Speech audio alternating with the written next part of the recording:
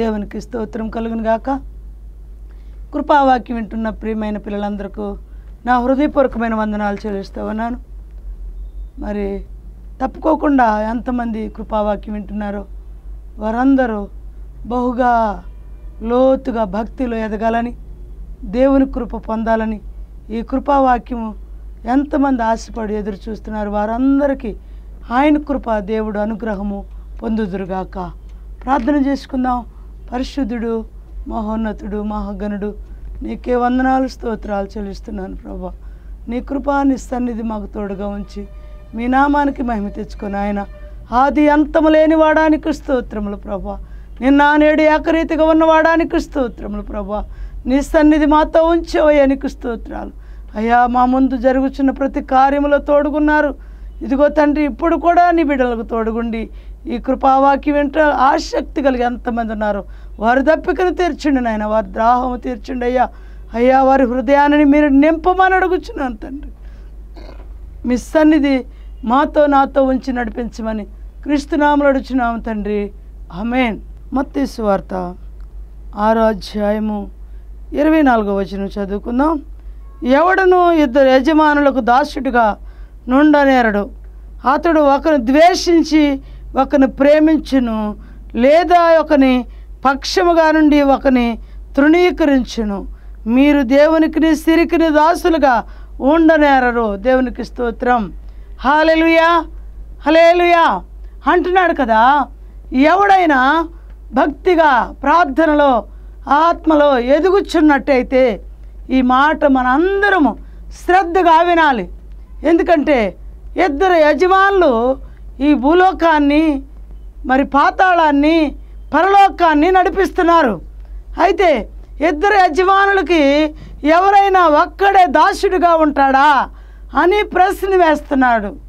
అయితే మనం ఎవరికి దాసులుగా ఉండాం అంటే సిరికిని దేవునికి దాసులుగా ఉండొద్దు అని చెబుతుంది బైబిల్.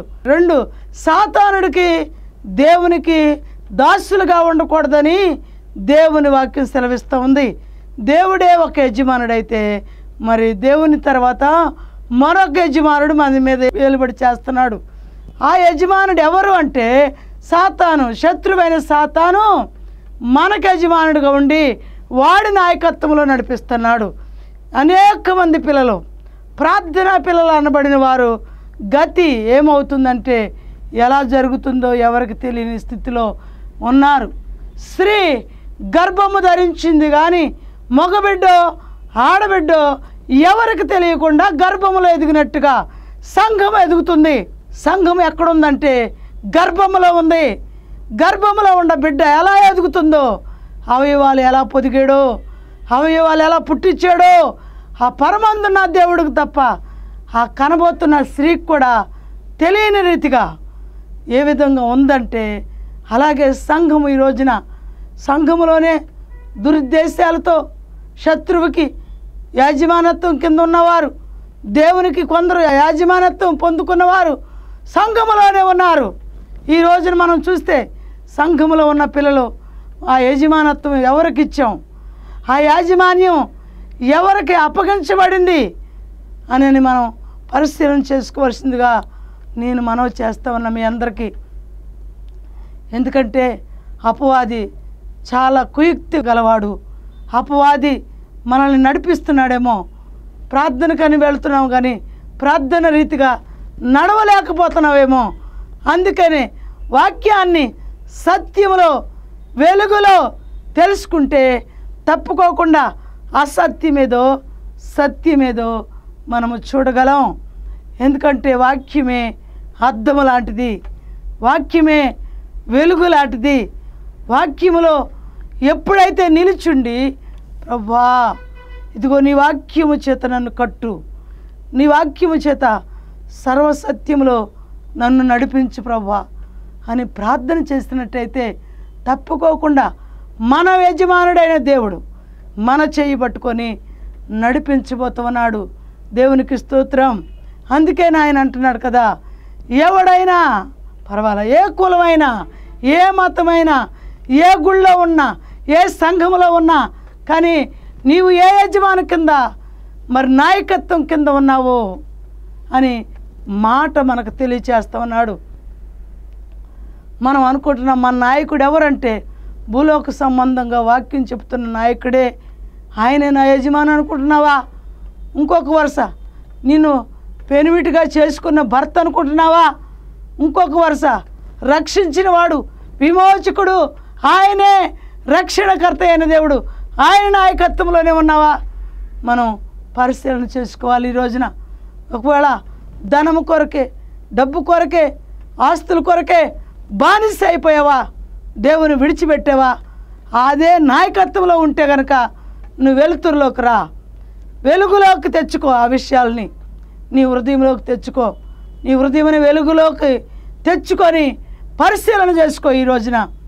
ఎందుకంటే మన దేవుడే మనల్ని హెచ్చరిస్తా ఉన్నాడు. ఏ నాయకత్వంలో ఉన్నావు నువ్వు? ధనం అనే నాయకత్వం కింద, వ్యభిచారం అనే నాయకత్వం కింద, పాపం అనే నాయకత్వం కింద, ఏ నాయకుడి కింద నువ్వు యజమానత్వం ఇచ్చావో ఒక్కసారి మనం పరిశీలన చేసుకోవాలని కోరుకుంటూ ఉన్నాను. అందుకనేమంటున్నాడంటే ఎవడును 24వ వచనం చెబుతుంది, 6వ అధ్యాయంలో, ఎవడును ఇద్దరు యజమానులకు దాసుడిగా నుండనేరడు, అతడు ఒకరిని ద్వేషించి ఒకరిని ప్రేమించును. ఒకవేళ ఇద్దరు రైతులు నమ్ముకొని ఇద్దరు రైతులకి ఒకడే పాలేరుంటే ఖచ్చితంగా ఒక రైతు ద్వేషిస్తాడు, ఒక రైతు ప్రేమిస్తాడు.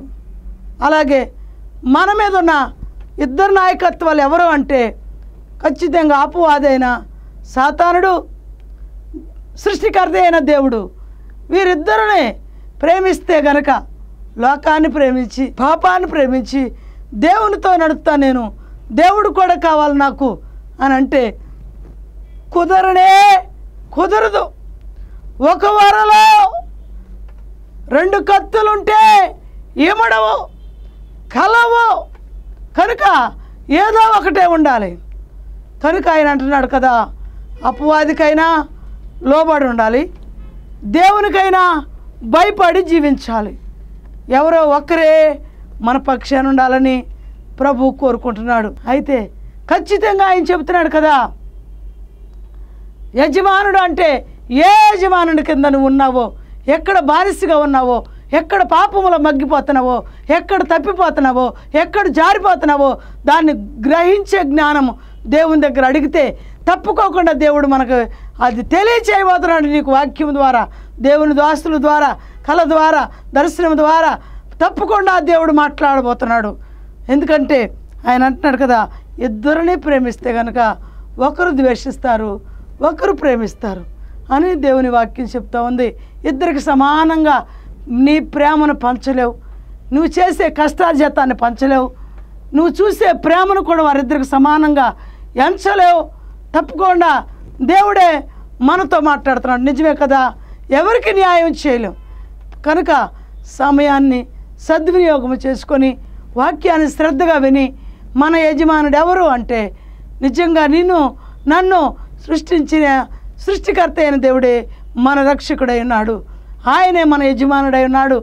ఆయనే రాబోతున్న రారాజు అయి ఉన్నాడు. దేవునికి స్తోత్రం. ఆ రారాజు చేతిలో నువ్వు ఉంటే రాబోతున్న దేవుడు మరలా ఏ విధంగా ఆరోహణ శక్తితో వెళ్ళిపోయాడో ఆ విధంగా మరలా ఆయన భూమి మీదకి రాబోతూ ఉన్నాడు. తప్పుకోకుండా రారాజు అయిన చేతిలో ఉన్నావా? అయితే నిన్ను పాతాళానికి తీసుకెళ్ళి రాజు చేతిలో ఉన్నవా? పాతాళ ద్వారములు, ద్వారబంధములు, తాళపు చెవులు ఎవరి చేతిలో ఉన్నాయో చూడు. బైబిల్లో అంటున్నాడు కదా, తప్పుకోకుండా ఆ ద్వారబంధములు తీసి వాడు ఎదురు చూడకుండా ఆ యాజమానత్వం నుండి తప్పించుకోబడితే మనం తప్పుకోకుండా నిత్య అగ్నిగుండాన్ని తప్పించుకుంటాం, నిత్య రాజ్యాన్ని పొందుకోగలము. ఆయన అంటున్నాడు కదా, ఏ యజమానుడి కింద ఉన్నామని నిన్ను నీవే విశ్వాస జీవితంలో పరిశీలన చేసుకోవాల్సిందిగా మనవి చేస్తావనా? ఆయన అంటున్నాడు కదా, మీరు దేవునికి సిరికిని దాసులుగా నుండనేరరు. సిరిని సంపాదించొద్దని, సిరిగా దేవుని యొక్క చిత్తము లేకుండా అన్యాయము ఆక్రమైన సొమ్ములతో ఆశించి సిరిగా సిరి సిరి సిరి అని పెంచుకుంటూ ఆస్తులతో మనము తలతూగుతూ దేవుని మాటలు పక్కన పెట్టి దేవుని చిత్తాన్ని కోల్పోయినట్టయితే సిరికిని దేవునికి నువ్వు దాసుడిగా ఉండనేరవు. దేవుడు ఈరోజు మీతో మాట్లాడుతున్నాడు. ఈ కృపావాక్యం వింటున్న పిల్లలందరూ తప్పుకోకుండా ఈ వాక్యాన్ని చూసి నిజంగా నేను దేని కింద దాసుడిగా ఉన్నాను అని మీరు పరిశీలన చేయవలసిందిగా మనం చేస్తున్నాను. ఎందుకంటే ఆయన అంటున్నాడు కదా, అందువలన నేను మీతో చెప్పినదేమనగా ఏమి తిందుమో ఏమి త్రాగుదుమో అని మీ ప్రాణమును గురించి అయినను, ఏమి ధరించుకుందుమో అని మీ దేహమును గురించి అయినను చింతింపకుడి. ఆహారము కంటే ప్రాణమును, వస్త్రము కంటే దేహమును గొప్పవి కావా అంటున్నాడు. దేవుని పిల్లలమైన మనము చాలాసార్లు చింతిస్తూ ఉంటాం. పిల్లలు ఎలా బ్రతుకుతారో, కుటుంబం ఎలా నడిపించాలో, ఈ కుటుంబాన్ని ఎలా నీ తట్టుకు తిప్పుకురావాలో మరి మాకు తెలియట్లేదు నాయన అని చాలా చింతపోతాం. ఈ బిడ్డలకు అది కావాలి, ఆ బిడ్డలకు అది కావాలి, ఈ కుటుంబానికి ఇన్ని అవసరతలు ఉన్నాయి, ఎలా తీర్చగలమని మరి ఖచ్చితంగా దేవుని అందరిన పిల్లలు కూడా మనము చాలాసార్లు చింతించుంటాం, చింతించుచూ ఉన్నాం. అయితే ఆయన మనకు ధైర్యం చెబుతా ఉన్నాడు. ఆహారం కంటే వస్త్రము గొప్పది, దేహము కంటే ఎంత గొప్పయో చూడండి. ఆయన అన్నాడు కదా, ఇక్కడేమన్నాడంటే ఏమి తిందుమో ఏమి త్రాగుదమో ఏమి ధరిద్దామో అని మీరు చింతిస్తున్నారా? ఆకాశ పక్షులను చూడండి, అవి విత్తవు, కోయవు, కొట్లలో కూర్చుకొనవు కదా, వాటికి గాదిలు లేవు, గుడిసెలు లేవు, దాచుకోవటానికి ఏమీ లేవు. అయితే నీకు ఎన్నో ఇచ్చాను. అయితే ఉండటానికి మరి గూడిచ్చాడు, నిలవటానికి చోటు ఇచ్చాడు, మరి ఆకాశం అంత ఎదిగిలాగా ఆశీర్వదించాడు, భూలోకములో ఆస్తుల మీద కర్తగా చేశాడు, ఆస్తికర్తగా చేస్తానన్నవాడు. అయితే నీతిమంతుల్ని ఆస్తికర్తలుగా, వారి పిల్లలను ఆస్తికర్తలుగా చేస్తానని మాట ఇచ్చాడు. ఆ మాట ప్రకారం దేవుడే నిన్ను ఆస్తికర్తగా చేస్తే అందును బట్టి దేవునికి స్తోత్రమే.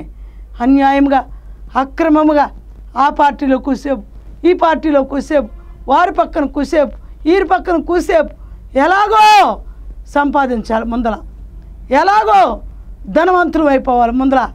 అందుకని ఆయన కోరుకుంటున్నాడు, ఖచ్చితంగా ధనవంతులు అయిపోవటమే గొప్ప భాగ్యమేం కాదు, కానీ నిత్య రాజ్యం దొరుకుతుందా నువ్వు నడిచే బాటలో.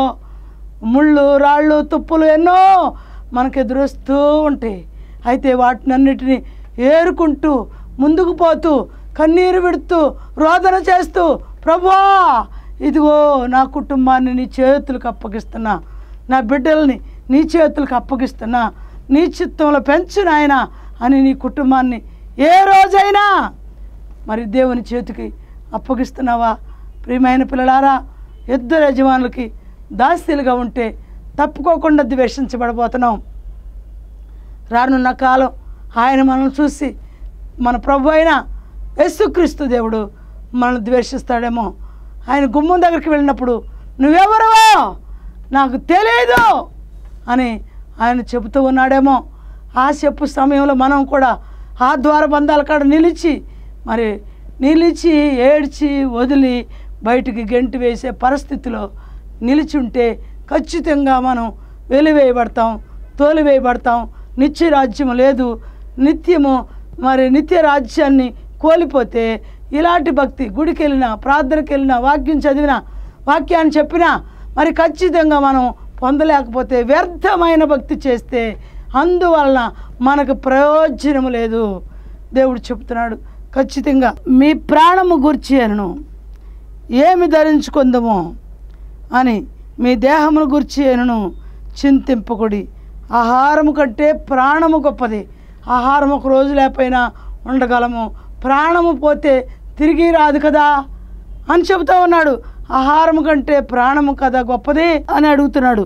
అందుకని వస్త్రము కంటే దేహము గొప్పది కాదా?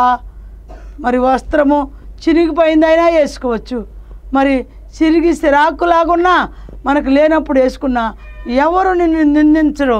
ఒకవేళ మనుషులందరూ నిందించవచ్చేమో, కానీ మన యేసయ్య నిందించడు. ఎందుకంటే పేదలైన మీరు ధన్యులు, పరలోక రాజ్యము వారిదే అంటున్నాడు మన ప్రభు. నువ్వు ఒకవేళ దరిద్రుడిగా ఉన్నావా, పేద స్థితిలో ఉన్నావా, వస్త్రహీనుడిగా ఉన్నావా, తప్పుకోకుండా నా రాజ్యాన్ని నీకు ఇస్తాను. నా నిమిత్తం, నీతి నిమిత్తం, దేవుని నిమిత్తం, తండ్రి నిమిత్తం, బైబిల్ నిమిత్తం, పరలోకం నిమిత్తం దరిద్రుడిగా ఉన్నా పర్వాలేదు, పరలోక రాజ్యం మనం చేరబోతున్నాం.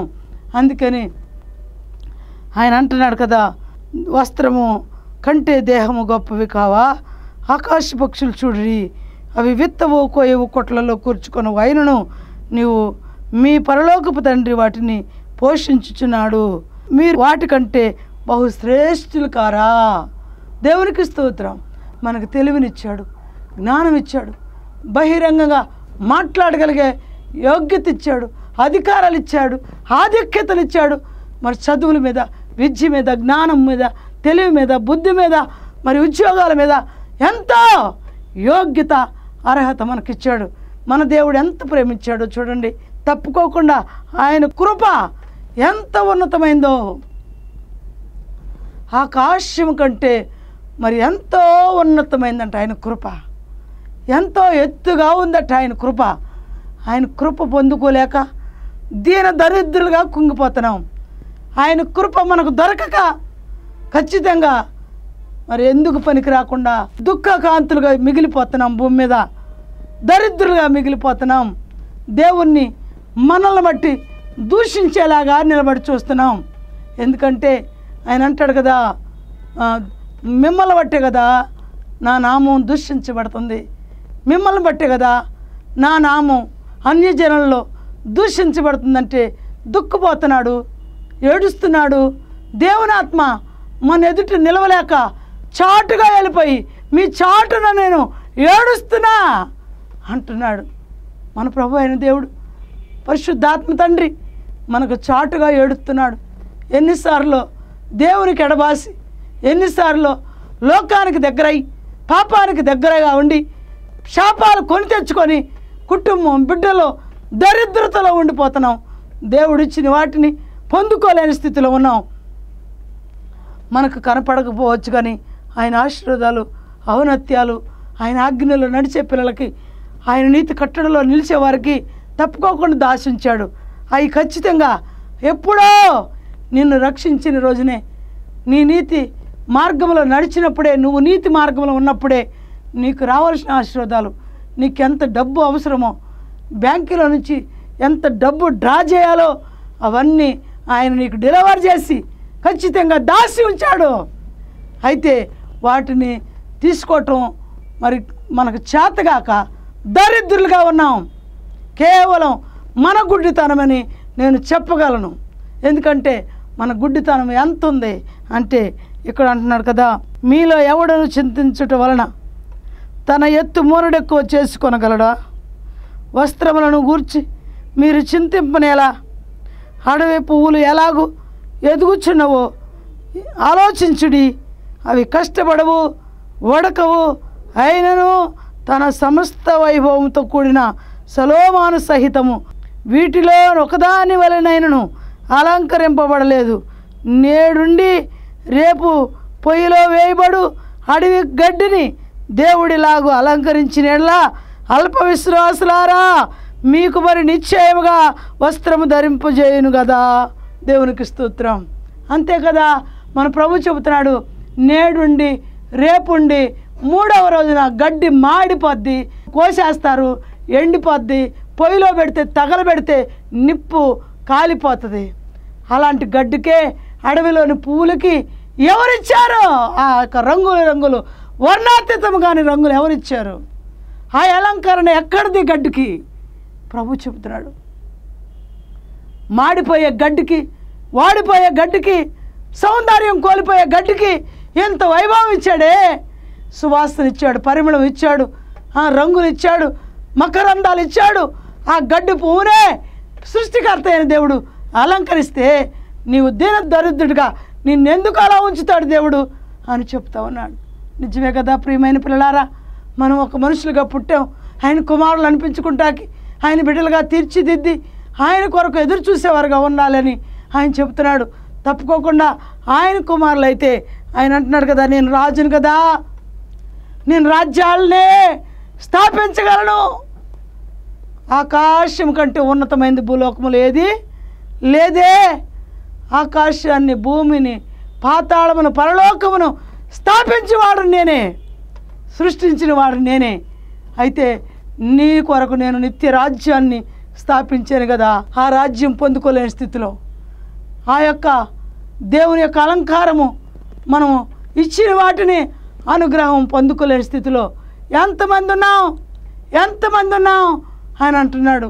పరిశీలన చేసుకో మనుషుడా, నీవేది ఉత్తమమైంది చూస్తున్నావో, ఏది విత్తుచున్నావో, విత్తి వాటిని కోయివాడో నీవే కదా అంటున్నాడు ప్రభు. ఎంత కొలత వేసి చెబుతున్నాడే. నీకెంత వైభవం, చదువు, జ్ఞానము, తెలివి, వివేకం, ఆస్తులు, పాస్తులు, ఎన్నో డబ్బు, ధనము, ఎన్నో వైభవాలు నీకు ఇచ్చేనే. అయినా నువ్వు చింతిస్తున్నావా?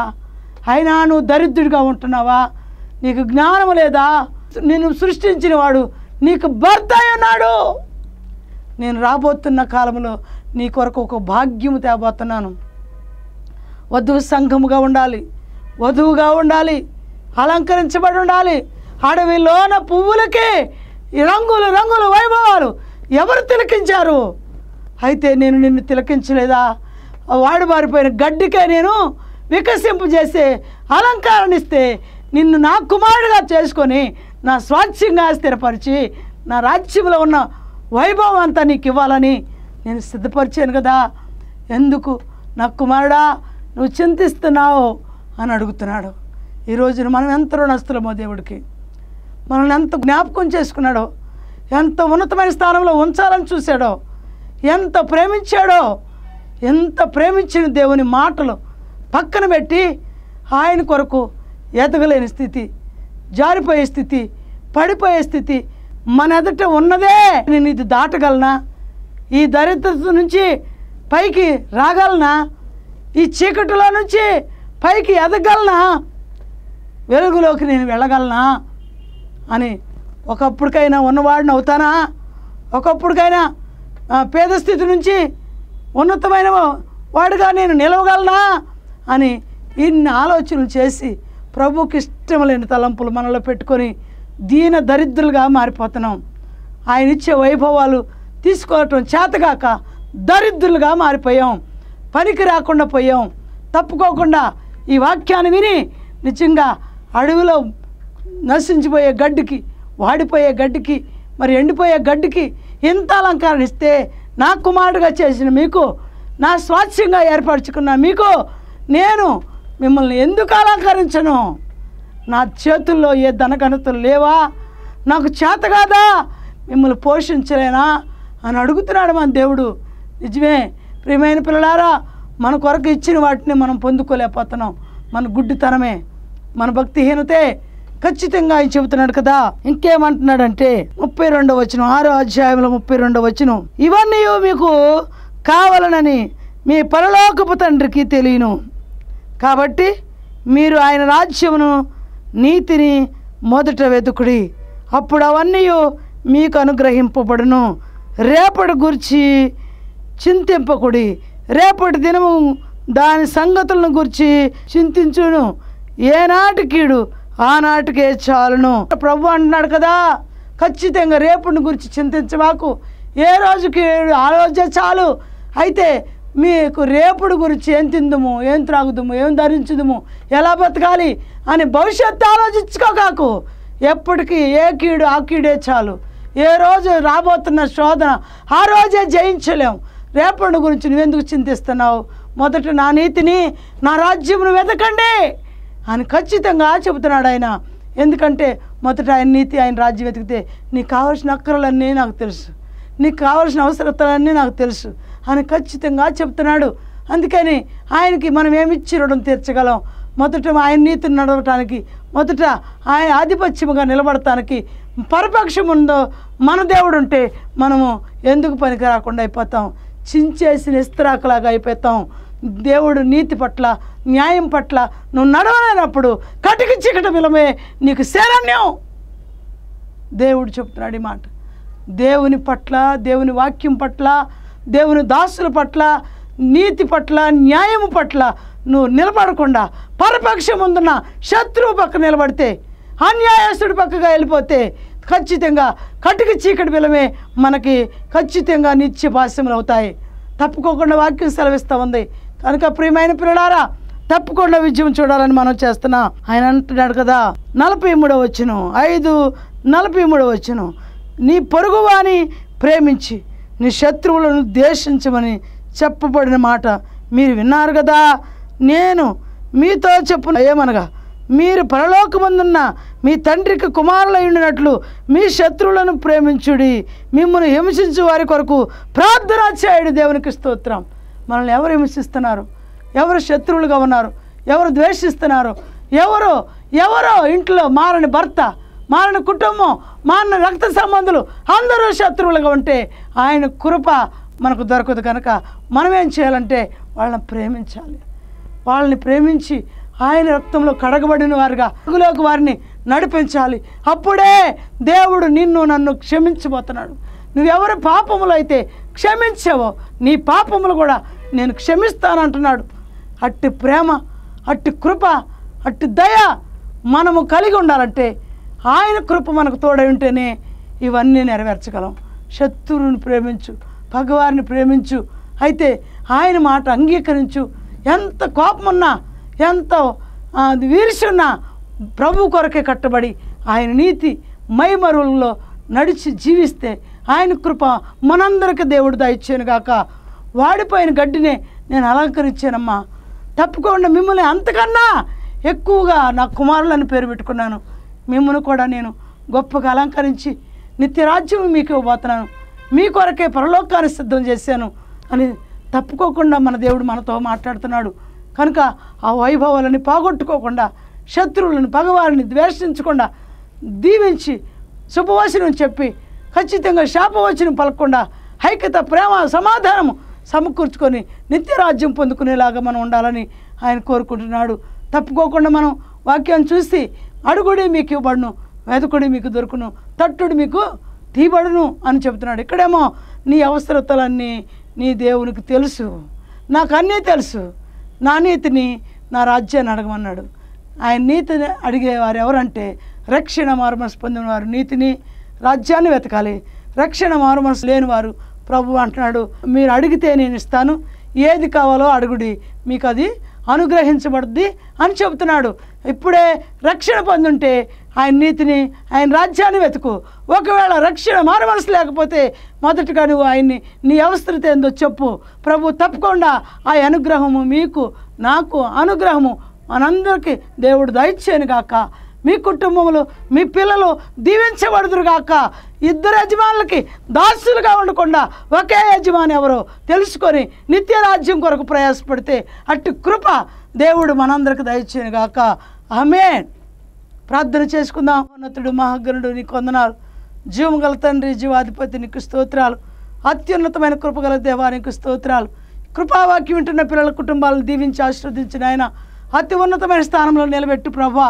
మారు మనసు రక్షణ పొందడానికి సహాయం చేయ్యా. ఏ యజమాని చేతిలో ఉన్నారో తెలుసుకోవడానికి సహాయం చేయను ఆయన. ఈ వాక్యం విని ఏ యజమానుడి కింద బానిసత్వంగా ఉన్నారో వారి కట్టులు విప్పమని అడుగుతున్నాను ప్రభా. వారి కుటుంబాలకు దీవెన ఆశీర్వాదాలు దయచేయమని క్రీస్తు నామములో అడిగి వేడుకుంటున్నాము తండ్రి. ఆమేన్.